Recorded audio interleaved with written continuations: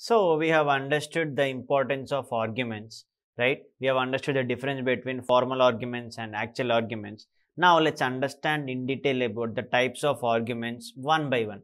So first let's start our journey with positional arguments, because the word positional itself says you are trying to match the position, right? But let me make it simple. When you go for positional arguments, it is as simple as it is. These are the arguments that are passed to a function in correct positional order. That means the number of arguments defined in the function definition should match exactly with the function call. That's it. If the number of arguments are same, you won't get any positional arguments error.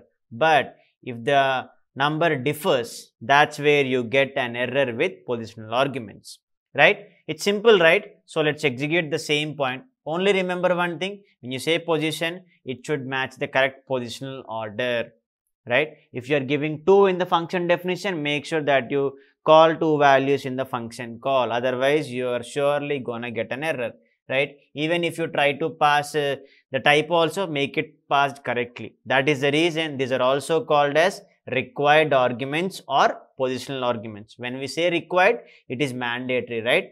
Now let's execute this thing. So let me open my IDLE and we'll go with the implementation part. So if I don't want to see the above script result, what do? You just keep everything in triple quotes. You can see every above programs are in green color. That means I don't want to execute them every time. So now let's start with positional arguments. The name itself says the number of arguments should be matched. Obviously, positional arguments are also called as required arguments. That means it should be matched in correct positional order. The number of arguments in function definition should match with the function call. That's it. So always keep that thing in mind, and let me create a function with the name def. I mean the function keyword is def, and I create my function name as it.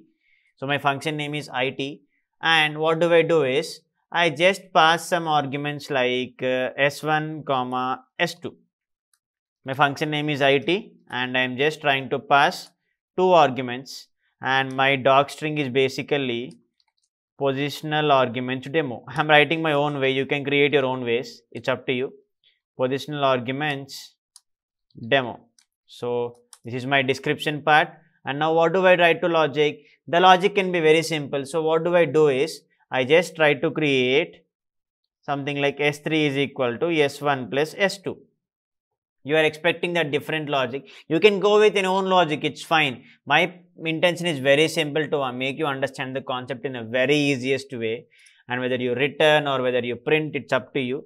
What do is I just write in a different way. So print of I give total string, because my intention is I am trying to take string only, but when I give plus, I can take 2 lists, 2 integers or 2 float values, whatever it is. It's up to user logic. So if I am clearly mentioning plus here, that's where you are trying to make sure that it should be only string, right? Now what do is we call the function. What is our function name? it. So call it function and basically pass 2 strings, because I am making it mandatory. Why? If I gave plus here, this is a string and this is a string.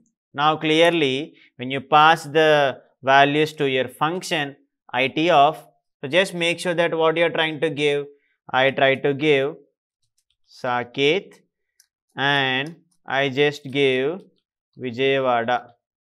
These are my 2 arguments.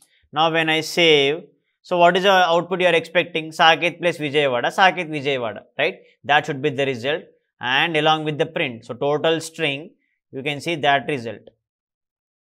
Very good, you got the exact result. But what if I pass in a different way like this? See, when you give s1 comma s2, this is your positional arguments demo. That's the doc string you are seeing. I give 1 comma 2. So when you save and when you execute it, you will be getting a type error. It can only concatenate string. Why? Because we gave here plus. That's one take. So if you don't want to make sure in that case, you can directly remove plus and keep comma. Then automatically there is a difference over there. You can execute 2 things. You can take 2 strings and 2 numbers, but my intention is only to take string. That is the reason this will not be done. But how does this is differing with positional arguments and what is that? Now you'll understand. So when you just try to pass only one string like code, see, when I gave only code, when you start executing this, you can clearly see an error called as IT function is missing one required positional argument yes2. That is the reason you should clearly match the number of arguments defined in the function definition should be with function call.